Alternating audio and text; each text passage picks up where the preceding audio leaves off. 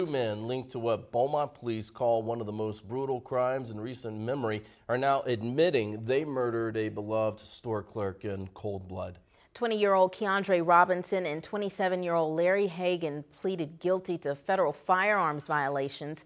Hagan entered his plea today in federal court and Robinson yesterday.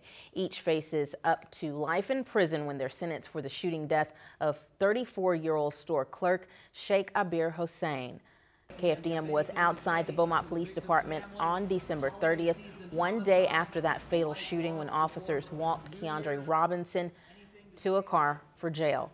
He wouldn't answer any of our questions, including whether he felt remorse for killing the young clerk.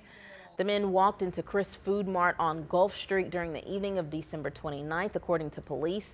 Robinson forced Hossain behind the counter and demanded cash while Hagan guarded the front door. Seconds later, Robinson shot Hossain twice in the chest, killing him instantly. Robinson then grabbed cigarettes from behind the counter. Both men ran away and didn't get any cash. Police say social media tips and 24/7 police work led to Robinson's arrest within hours of the fatal robbery. He confessed, and text messages on his cell phone helped U.S. Marshals arrest Hagan in New Orleans in April.